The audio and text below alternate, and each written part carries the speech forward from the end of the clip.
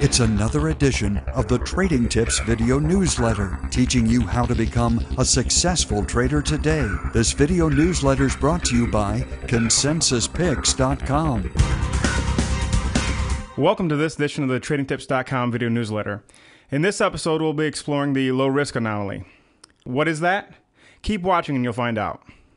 Generally, it's understood that higher risk brings with it the chance of higher returns. However, there was a study in March 2010 that looked at the 1,000 largest U.S. stocks and divided them into 5 groups based on their volatility. It looked at their returns from 1968 through 2008.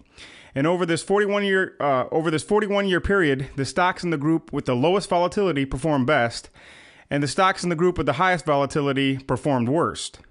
The stocks in the group with the lowest volatility saw a $1 investment turn into $53.81, while the group with the highest volatility saw $1 turn into just $7.35.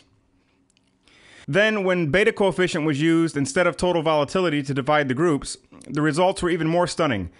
The group of stocks with the lowest beta coefficient, and beta, of course, is another proxy for volatility and risk, saw a $1 investment turn into $78.86, while the group with the highest betas saw $1 turn into just $4.70.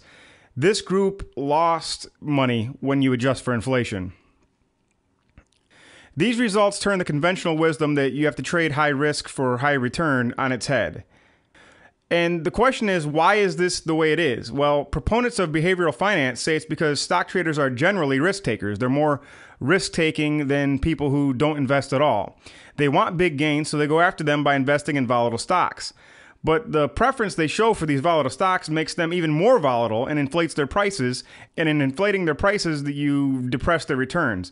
By contrast, low volatility stocks are less attractive to risk-taking investors and become undervalued. This inflates their returns. Given that low volatility stocks are undervalued by the market, they are the smarter bet for stock traders, right? Well, not necessarily. That's because this study assumed that transaction costs were zero, and of course they're not.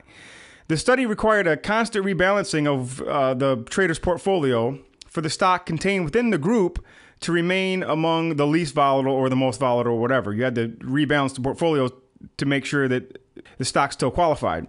What's more, the biggest gains in these low volatility stocks were from the stocks that had the thinnest trading volume. And in the case of these stocks, not only do you have to worry about trading fees, but also the bid-ask spreads. And these will cut into your winnings and depress your total results too. The bottom line remains the same. Investors show a preference for volatile stocks, and this makes them overvalued. By default, this makes the less volatile stocks undervalued. As a long-term investment strategy, low volatility stocks seem to be the way to go. But that doesn't mean that they're where it's at when it comes to day trading or even swing trading. Here, low volatility stocks are just too slow.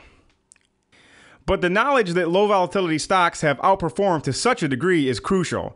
It shows that when you have a trade that's gone the wrong way, you need to be merciless in exiting it if it's a high volatility stock. And when you make a profit with a high volatility swing trade, you might want to consider taking a portion of your earnings and putting them into a long-term portfolio filled with stocks with sub-1 betas.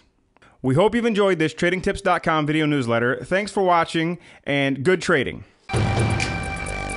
This Trading Tips video newsletter has been brought to you by Consensus Picks.